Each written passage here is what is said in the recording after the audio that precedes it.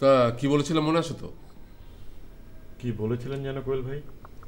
আমি বলেছিলাম যে গত দুবারের ঈদে তো সিরিয়াস নাটক লিখেছিলে, এবার একটু লাইট মুডে রেখো। লাইট মুড মানে একেবারে সুরসুরি দিয়ে হাসানোর মতো নাটক তো নিশ্চয়ই না। আরে আমি কি সে কথা বলেছি ফারুক?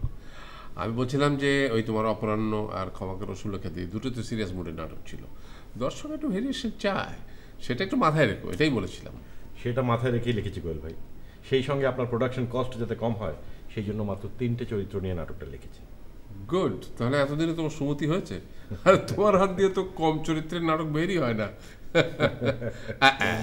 এই যে চলে এসছে চা, এবারে জমিয়ে চা খাবো আর তোমার নাটকের গল্প শুনবো।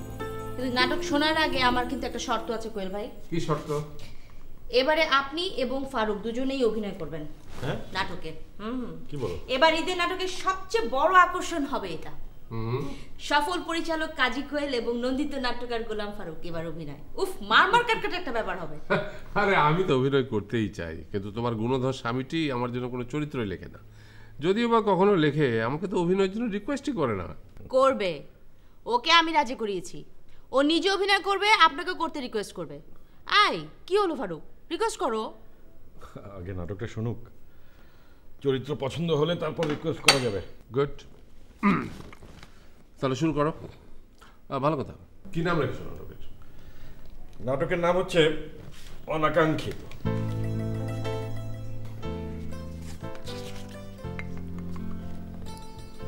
শুরু করি।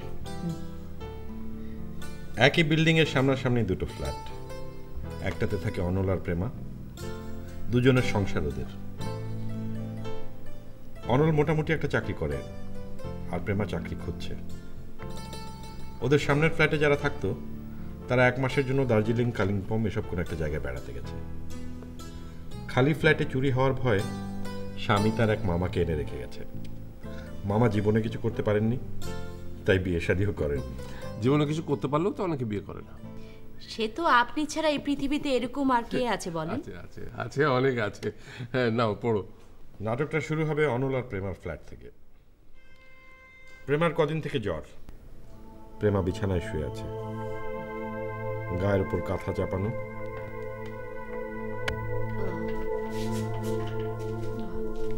না,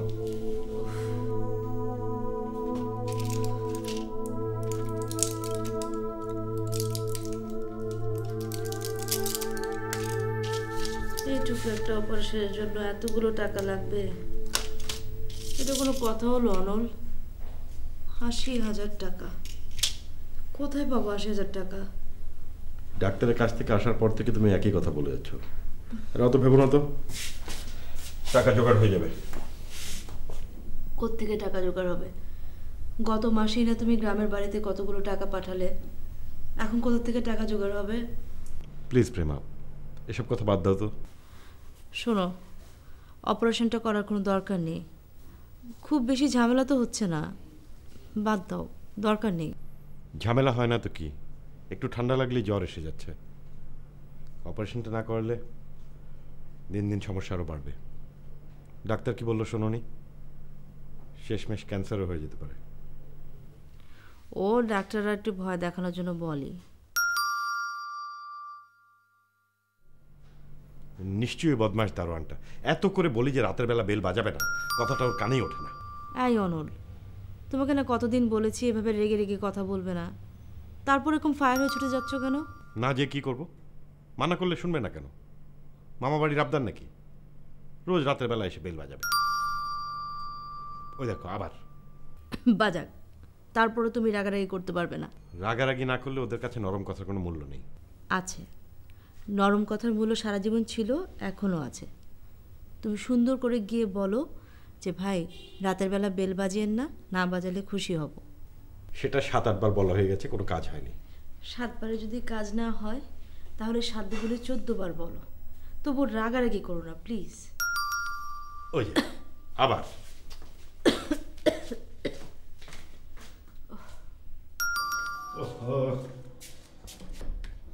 রাতের বেলা কলিং বেল না বাজাল।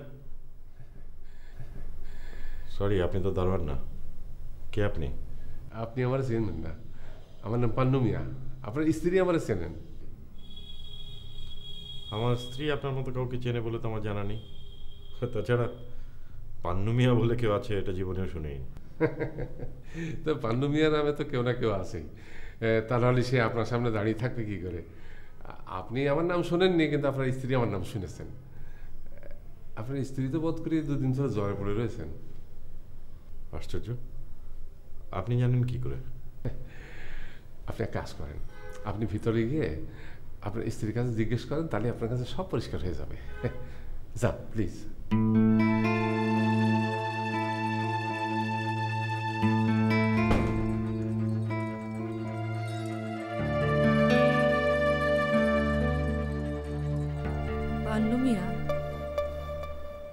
পান্নু মিয়া আবার কে? বলছে তুমি তাকে চেনো। পান্নু?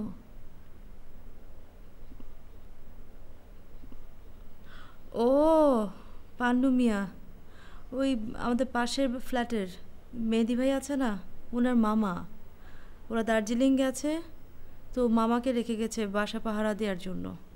আর ভাবি বলে গেছিল যাওয়ার সময় ওনার যদি কোনো দরকার লাগে আমরা যেন একটু হেল্প করি।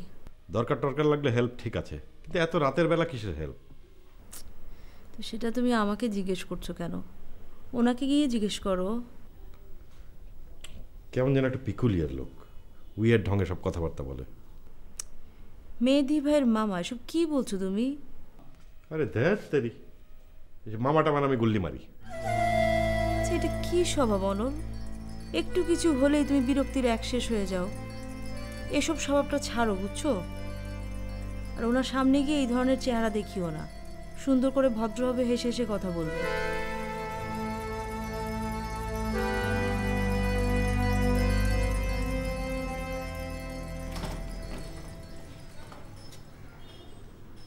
আপনি মেহেদি সাহেবের মামা, তাই তো? বাড়ি পাহারা দিতে এসেছেন? যে ওই ভাগনা ভাগ্নিদের সার্ভিস দেওয়ার জন্য বিশেষ কোয়ালিটি সহ আমার আব্বাজান আমার পয়দা করেছিলেন। আমার ভাই বোনদের মধ্যে আমি সবচেয়ে ছোট।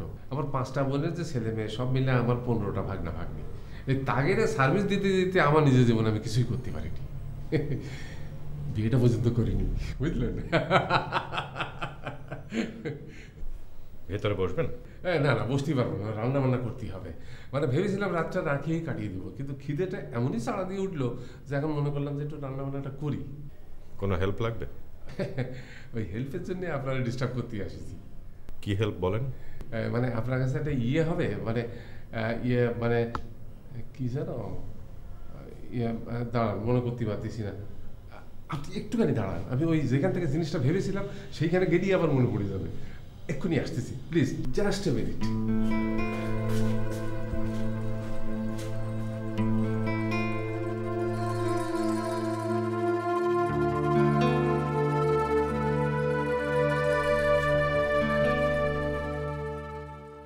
হ্যাঁ, মনে পড়েছে মামা, এই চুলো জ্বালানোর জন্য একটা দেশলাই দরকার। দাঁড়ান, আমি এনে দিচ্ছি।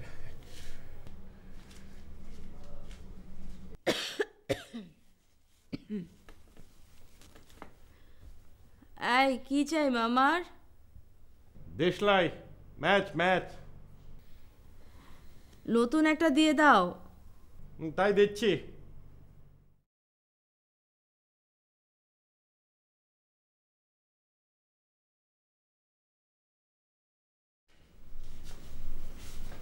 নতুন একটা দিয়েছো? হ্যাঁ দিয়েছি। একটু পেপারটা দাও না, কষ্ট করে। আজীব টাইপ, বুঝলে, পুরা ওলা ভাগনাদের সার্ভিস দিয়ে বেড়ায়। সেটা তো খুবই ভালো। এই যুগে সার্ভিস দেওয়ার মতো মানুষ কোথায় পাবে তুমি? সবাই তো সেলফিশের মতো শুধু নিজেকে নিয়ে পড়ে আছে।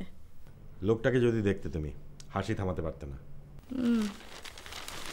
কালকে গিয়ে একটু দেখা করে আসবো। এই, আমরা কতগুলো লটারি টিকিট কিনেছিলাম না? হ্যাঁ কিনেছিলাম তো। ড্র হয়ে গেছে নাকি? তুমি পেপার কি পড়ো? এই যে ড্র হয়ে গেছে, পুরো পৃষ্ঠা জুড়ে বিজয়ীদের নাম্বার দেওয়া আছে, দেখো। দাঁড়াও, আগে টিকিটগুলো বার করি। আল্লাহ আল্লাহ করে যদি লেগে যায় কালকেই তোমার অপারেশনটা করে দেবো। প্রথম দ্বিতীয় পুরস্কারের তো কোনো সম্ভাবনা নেই, তারা দেখি। সিরিজ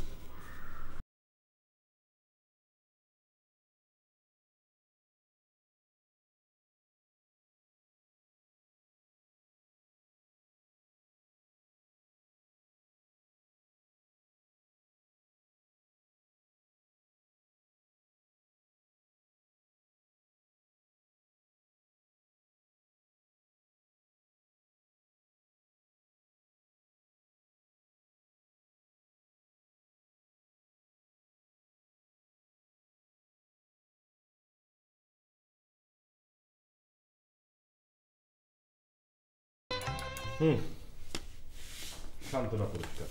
আরে পুরো ঘর সিরিজের কোনো টিকিট উইন করেনি, বুঝলে? এই হলো আমার লাক। জীবনে কোনো লটারি, র্যাফেল ড্র, হাউজি কোনো একটা জায়গায় একটা কানাকড়িও জিততে পারিনি, নট এ সিঙ্গেল পেন। ফাটা কপাল। আরে ফাটা কপালও তো একটা কপাল, আমার এটা কোনো কপালই না, নট এট অল। নিশ্চয়ই বদমাস দারোয়ানটা। প্লিজ এই রাগারাগি করো না তো রাত বিরাতে। আমাকে কন্ট্রোল করার চেষ্টা করো না তো প্রেমা। দেখো কটা বাজে এখন, এটা বেল বাজানোর একটা সময় হলো। এই ব্যাটাকে না পিটালে হবে। হ্যাঁ এইসব কি ছোট লোকের মতো কথা বলছো কেন? পিটানি ফিটানি এসব কি? হ্যাঁ হাসি মুখে গিয়ে বলো না, বলো যে প্লিজ যা দরকার সন্ধ্যা 7টার মধ্যে শেষ করবেন। যাও হাসি মুখে প্লিজ।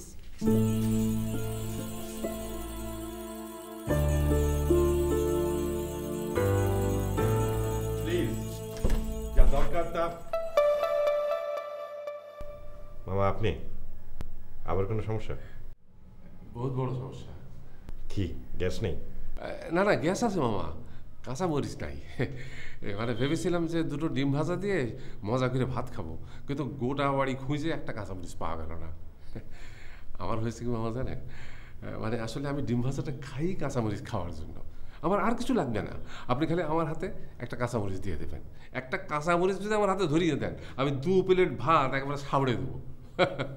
কাঁচামরিচের গন্ধটাই হলো আসল মামা, বুঝলেন? আপনি দাঁড়ান, আমি এনে দিচ্ছি। দুটো হলেই চলবে।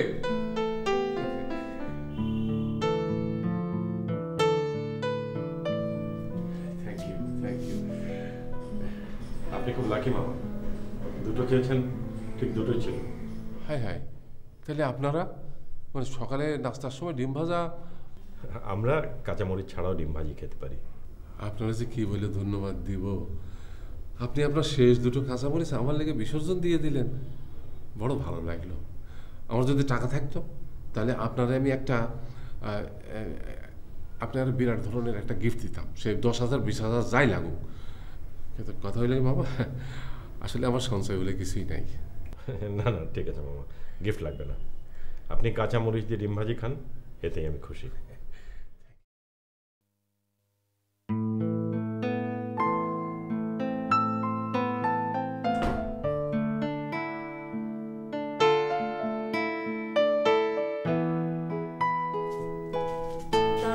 কেন এসেছিল আজকে? দারুণ আঙ্কেল না। তাহলে কে? কে আবার? ওই উদ্ভট লোকটা। আশ্চর্য, উদ্ভট লোকটা মানে কি? কুল ডাউন অনল, আসো আসো আমার পাশে এসে বসো, বসো।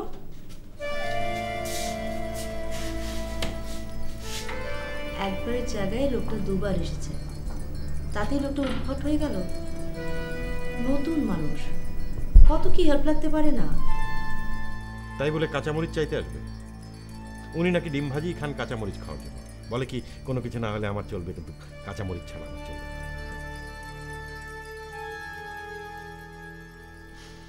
তাতে অসুবিধাটা কোথায়? এরকম তো অনেকেরই অনেক ধরনের অভ্যেস আছে। তোমার কি বলো? তুমি ডাল ছাড়া ভাত খাও?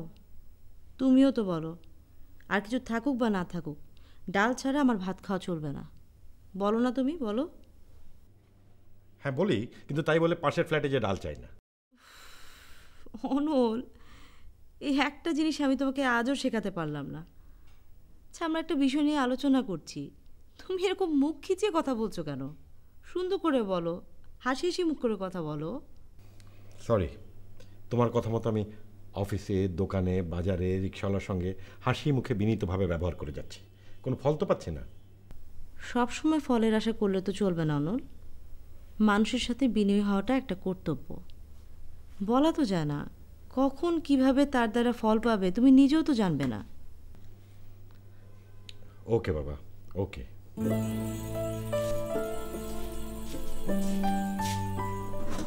এই, তুমি যাওয়ার আগে আমাকে একটু বইটা দিয়ে যাও না, যেটা পড়ছিলাম।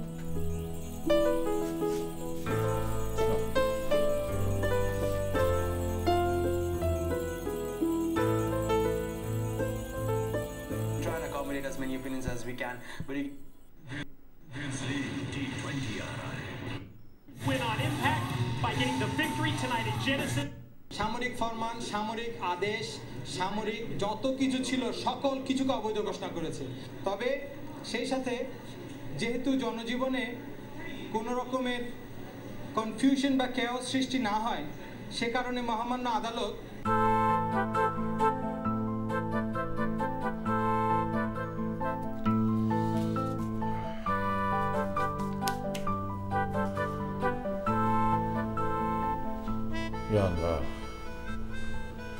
পাশের ফ্ল্যাটের তোমার এক নেক বান্দা দুটো কাঁচামরিচ দিয়েছে বলে আমি ডিম ভাজা দিয়ে মজা করে ভাত খাবো। আল্লাহ, তার স্ত্রীর জ্বর, তুমি তার জ্বর ভালো করে দিও আল্লাহ। এই অধমে তোমার কাছে এই একমাত্র চাওয়া।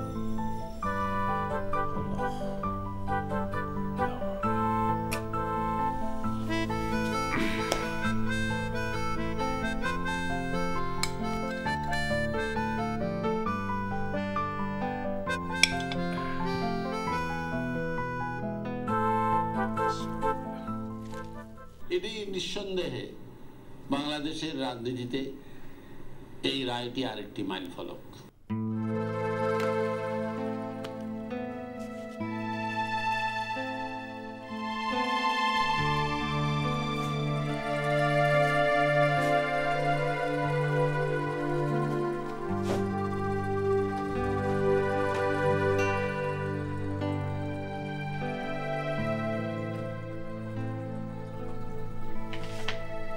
মশারি টাঙিয়ে দেবো? না, আর দুটো পাতা পরে নি তারপর। এই, খবরে কি বললো? খবর তো সব এক, মৃত্যু আর নয়তো কোনো ভিত্তিপ্রস্তর স্থাপন। আচ্ছা, ওই যে গুলশানের প্রেমিকার বাবা মাকে খুন করে জিতুরটা পালিয়ে গেল, ধরা পড়েছে? কোনটা? ও হ্যাঁ, বরিশালে না কোথায় যেন ধরা পড়েছে। তো তুমি যে বলে সব এক খবর, ভালো ভালো কাজ হচ্ছে তো। তা হচ্ছে আবার মেহেদী সাহেবের মামা এটা কি শুরু করলো? এই নিয়ে পরপর 3 বার হলো। আমার সহ্যেরও কিন্তু একটা সীমা আছে। আচ্ছা বলো, এখন আমি কিভাবে হাসি মুখে দরজা খুলবো? হাসি মুখের আবার এখন আর তখন কি অনল? মনটাকে এমনভাবে তৈরি করো যেন কাউকে দেখলেই বিরক্ত না লাগে।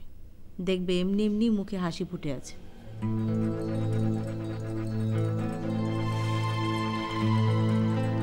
ওকে।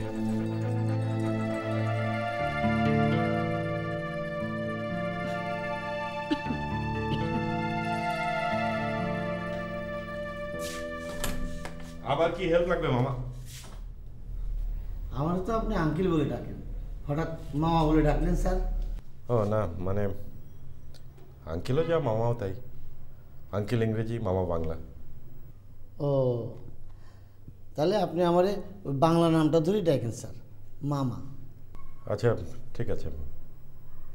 তা কি কাজে মামা? ও, আপনার পানির বিল আসছে স্যার, 387 টাকা 80 পয়সা স্যার। আচ্ছা, কাল অফিস যাওয়ার সময় দিয়ে দেবো, ঠিক আছে মামা? জি। শোনেন মামা, আপনার সাথে আমার যেসব কাজ মামা, সেগুলো দয়া করে সন্ধ্যা 7টার আগে সেরে নেবেন। প্লিজ। ঠিক আছে মামা? জি, আমরা তো ধরেন মালিকের চাকরি করি, এই কথাটা আপনি তেনারই জানাই দিন। কারো দরজায় রাত্রি দ্বিপ্রহরে আমারও টোকা দিতে ভাল লাগে না মামা। আচ্ছা,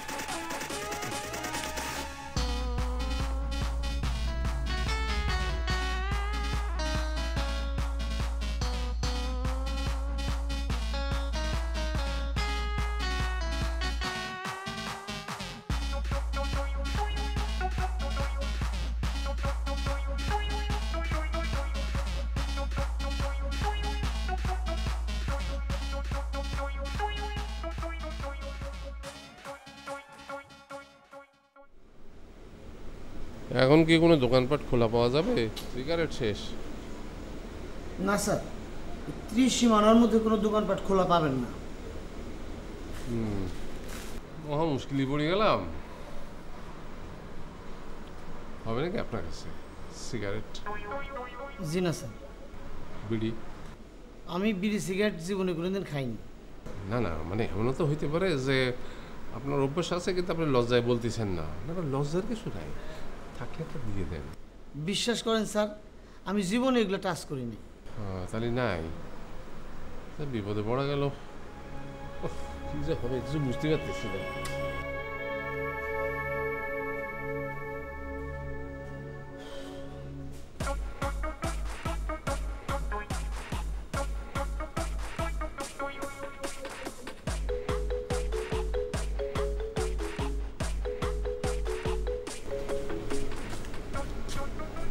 সত্যি নাই, তাই না? আল্লাহর কিরা স্যার, নাই। কি যে হবে কিছু বুঝতে পারতেছি না।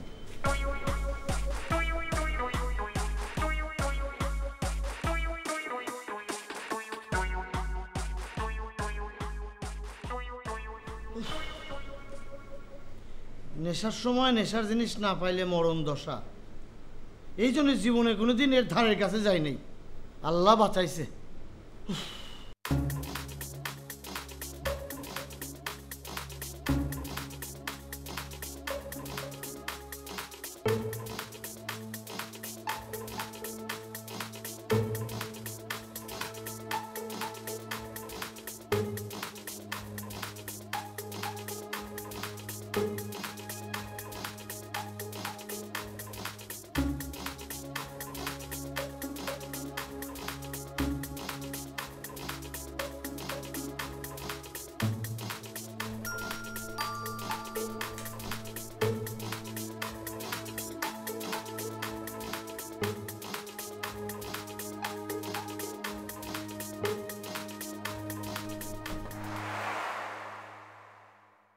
মামা আপনি?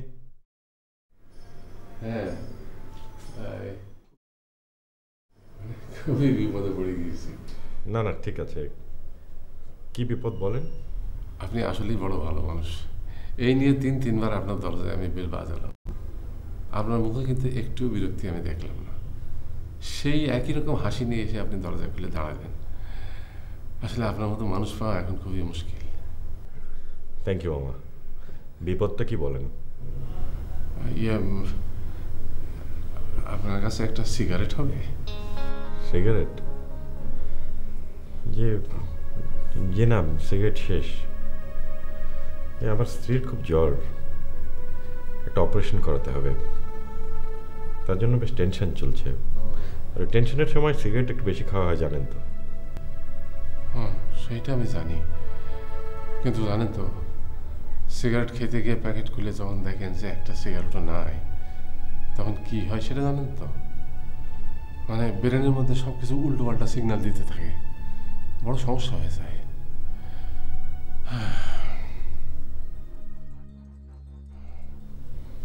God knows কি যে হবে। শোনেন, সকালে উঠে যদি এই বাড়িতে কোনো সাড়া শব্দ না পান, দয়া করে লাশটা উদ্ধারের জন্য পুলিশে একটা ফোন করে দিন। আর সরি আবার বিরক্ত করার জন্য, কিছু মনে করেন না। যান ঘুমান গিয়ে।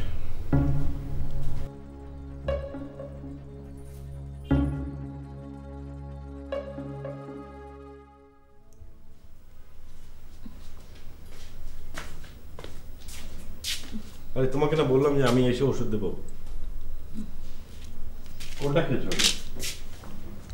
ওই যে 3 নাম্বারটা। ঠিক আছে, হাফ খেয়েছো তো? হ্যাঁ রে বাবা, হাফই খেয়েছি। কে এসেছিল? ওই যে মামা। কেন এসেছিল? না এমনি। এমনি আবার এত রাতে কেউ আসে নাকি?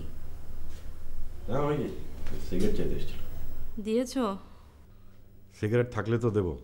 নেই? অসম্ভব। ভোরবেলা ঘুম থেকে ওঠার পর সিগারেট না খেলে তো তুমি পাগলই হয়ে যাও। আর কিছু থাকুক বা না থাকুক, সিগারেট তোমার কাছে থাকবেই।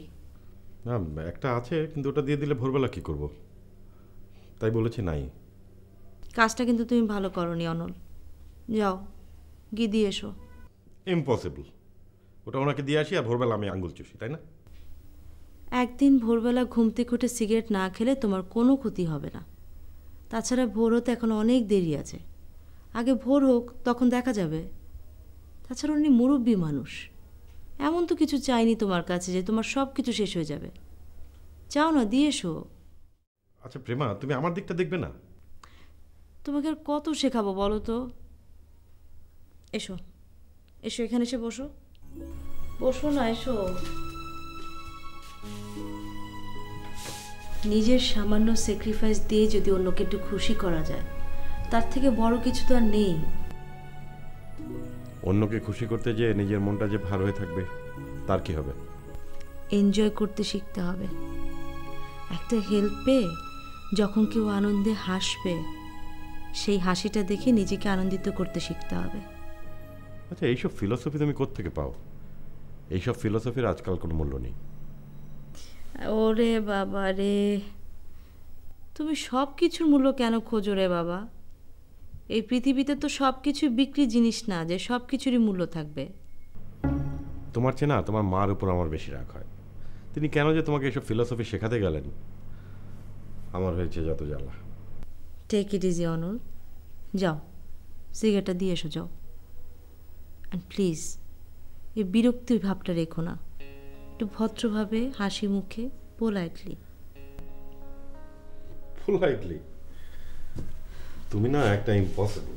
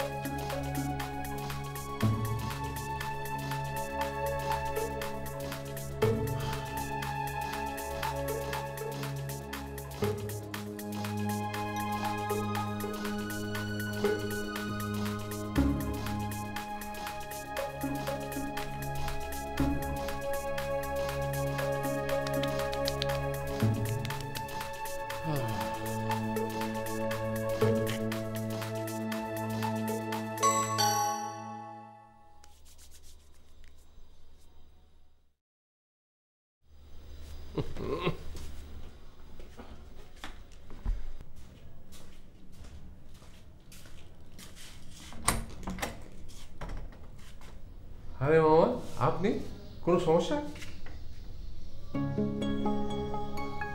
কোথায় পেলেন এটা? ঘরে গিয়ে ভালো করে খুঁজে দেখি একটা আছে। কি যে উপকারটা আপনি আমার করলেন মামা। আমার ব্রেনের মধ্যে কি যে সব সিগন্যাল দিচ্ছিল এতক্ষণ ধরে, আর কি যে হচ্ছিল সে আপনারা আমি বোঝাই করতে পারবো না। ও মামা, আপনার মতো কোমল মনে মানুষ আমি জীবনে দেখিনি। আমার তো অর্থ সঞ্চয় না, যদি থাকতো তাহলে এই সিগারেটের মূল্য আপনারা আমি লাখ টাকা দিতাম। এটা তো মহামূল্যবান সিগারেট। আসেন আসেন, ভিতরে আসেন। না, এখন আমি যাই। সে কি কথা? আপনি আমার সাথে বসে এই সিগারেটটা খাবেন, তারপর যাবেন। আসেন। আমি এখন সিগারেট খাবো না, ব্রাশ করে ফেলেছি। আর তাছাড়া ঘরে প্রেমা একদম একা। ও, আপনার স্ত্রীর কি যেন একটা অপারেশন হবে? একটা সিস্ট হয়েছে, ওটা অপারেশন করতে হবে। ও, সিস্ট সে তো খুব খারাপ জিনিস। তো তাড়াতাড়ি অপারেশনটা করে ফেলেন না। হ্যাঁ, কিছু জোগাড় যন্ত্র করার আছে, ওটা হয়ে গেলেই করে ফেলবো। অপারেশন সে তো অনেক জোগাড় যন্ত্র। যাক মামা, আপনারা আবার অসংখ্য ধন্যবাদ। এই ভাগ্নের বাড়ি পাহারা দিতে এসে আপনার মতো একটা মানুষের সাথে পরিচয় হলে আমি জীবনে ভুলতে পারবো না। আপনার নামটা কিন্তু এখনো জানা হইল না। আমার নাম সাইফুল ইসলাম অনল, একটা সিমেন্ট কোম্পানিতে কাজ করি। খুব ভালো লাগলো। ইউ আর গ্রেট মামা। এই আমার মতো একজন অনাকাঙ্ক্ষিত অপরিচিত মানুষের কথা ভেবে আপনি পুরনো প্যাকেট থেকে সিগারেট তুলে নিয়ে আসলেন। আপনার কোনো জুড়ি নাই মামা। মামা, আপনাকে একটা কথা বলতে চাই। আমি আপনাকে মিথ্যা বলেছি। আসলে সিগারেটটা আমি ভোরে খাবো বলে রেখে দিয়েছিলাম। রোজ ভোরে একটা সিগারেট না হলে আপনার মতো আমার ব্রেনেও উল্টোপাল্টা সিগন্যাল দেয়। আসলে সিগারেটটা আপনি পেলেন আমার স্ত্রীর জন্য, ওই আমাকে জোর করে এটা দিতে পাঠিয়েছে আপনাকে। সরি সরি সরি মামা, তাহলে তো এটা আমি নিতে পারবো না। এটা আপনি নিয়ে যান। আরে নেন, শোনেন, আপনার স্ত্রী আমার তরফ থেকে ধন্যবাদ দেবেন। আপনার স্বামী স্ত্রী দুজনেই খুব বড় মনের মানুষ। নেন। না না না, ওটা আপনি রাখুন। আপনার কথাবার্তা শুনে আমারও খুব ভালো লেগেছে। আপনার মতো সহজ সরল মানুষ আমি এই প্রথম দেখলাম। সিগারেটটা দিতে পেরে আমারও খুব ভালো লেগেছে। এখন ওটা আমি মন থেকেই দিয়েছি। অনেক ধন্যবাদ মামা, অনেক ধন্যবাদ। আপনি যান, আপনার স্ত্রী একা রয়েছেন।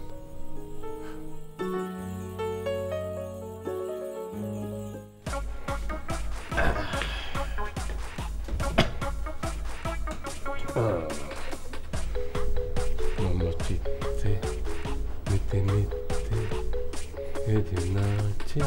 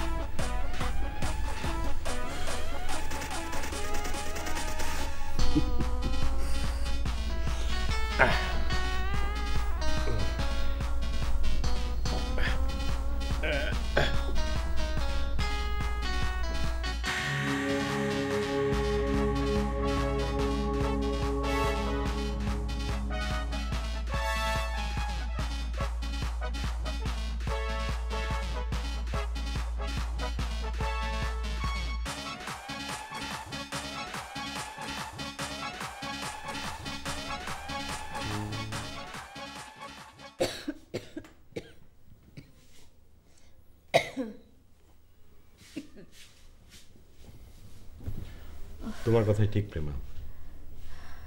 সিগারেটটা ওনাকে দেওয়াতে উনি এত খুশি হলেন, ওনার চোখে মুখে যে কি আনন্দ ভাবাই যায় না। দেখে আমারও খুব ভালো লাগলো।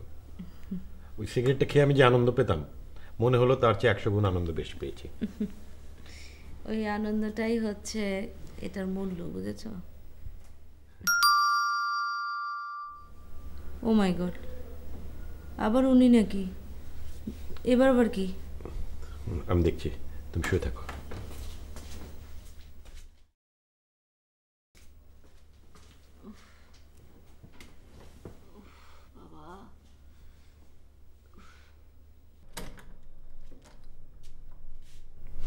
কি মামা, এই পর্যন্ত উপর্যুপরি যেভাবে আপনারা বিরক্ত করতেছি, আমি ভেবেছিলাম যে আপনি বিরক্ত মুখ নিয়ে দরজা খুলবেন, কিন্তু না, সেই হাসিটা আপনার মুখে লেগেই রয়েছে।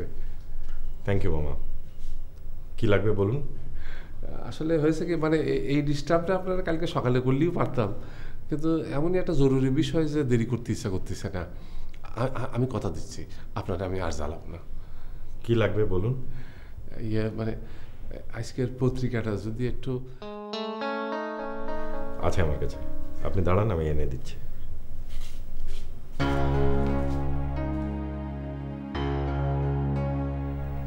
অনল পেপার আনতে ভেতরে যায়, পান্নু মিয়া দাঁড়িয়েই থাকে।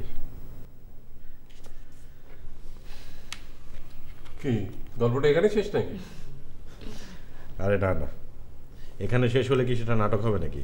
আমি তো সেখানে বলছি, মানে শেষটা হচ্ছে কোথায় গিয়ে? ঠিক যেখানে শেষ হওয়ার কথা সেখানেই শেষ হবে।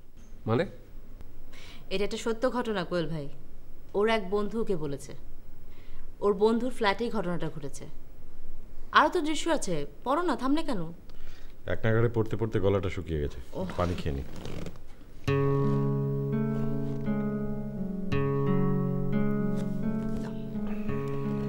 পড়ো।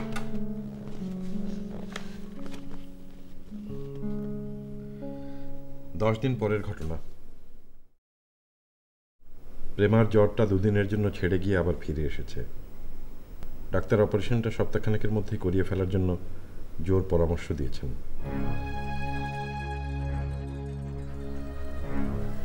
কি হয়েছে তোমার?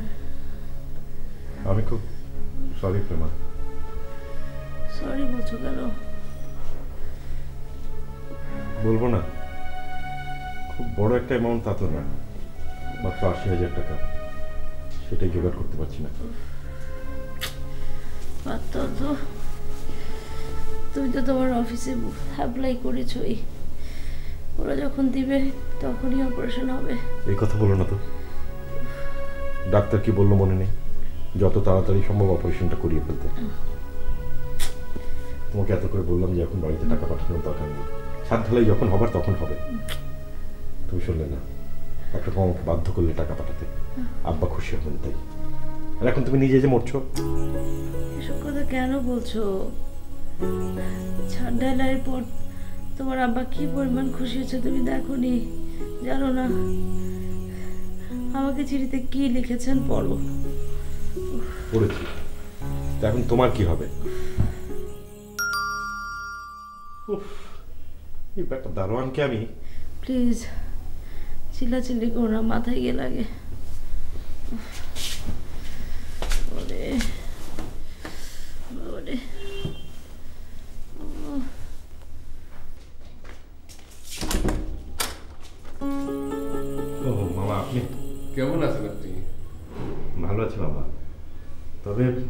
দুদিন হলো আবার প্রেমার জ্বর।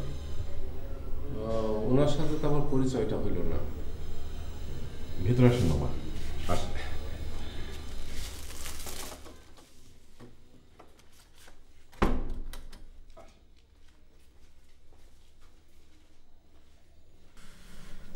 আসেন মামা, আসেন। বসেন মামা। প্রেমা, উনি হচ্ছেন মেহেদি সাহেবের মামা। আসসালামু আলাইকুম মামা। বসেন। বসেন বাবা।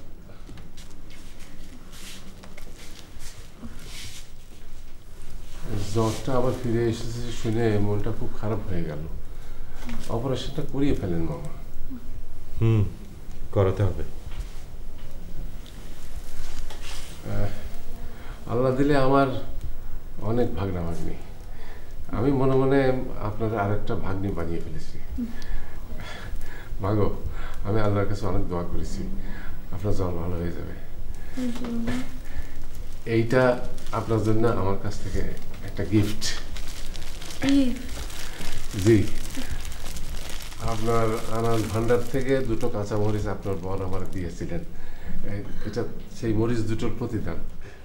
থ্যাংক ইউ মামা।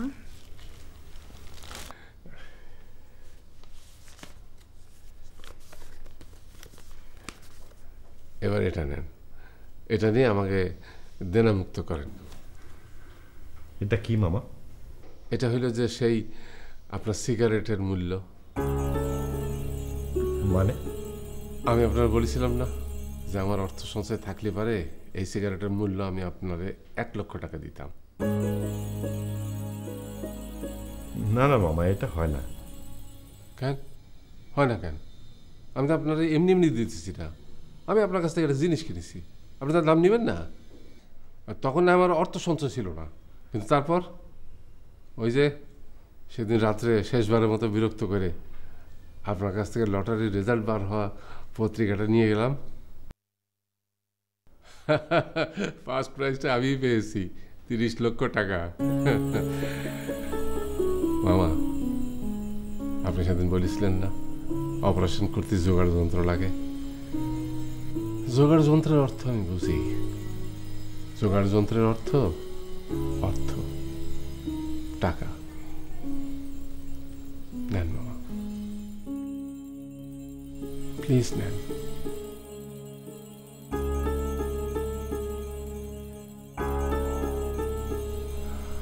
অপারেশনে যদি কোনো হেল্প লাগে আমারও বলবেন মামা।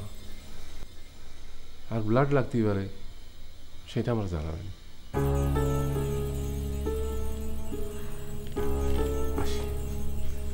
আসি মা। এসেন মামা। ওহো, একটা ভুল করে ফেলেছি যে একটু চাপাতি দেওয়া যাবে। বাজার থেকে চাপাতি আনতে ভুলে গিয়েছি। দেওয়া যাবে একটু চাপাতি? যাবে মামা। দেখলেন মামা, মা জননী হাসলেন আর মেঘ কেটে গিয়ে জ্যোৎস্না নামলো। হ্যাঁ, ও ভালো কথা। আমি তো সেই সিগারেটের বদভ্যাসটা ছেড়ে দিয়েছি। মামা, আপনি কথা দেন আপনি ছেড়ে দেবেন? কই কথা দাও, দাও। শুধু কথা দিলাম না, আমিও ছেড়ে দিলাম। থ্যাংক ইউ, থ্যাংক ইউ মামা। উছলে পড়ে আলো ও রজনী গন্ধা, তোমার গন্ধ সুধা ভালো চাঁদের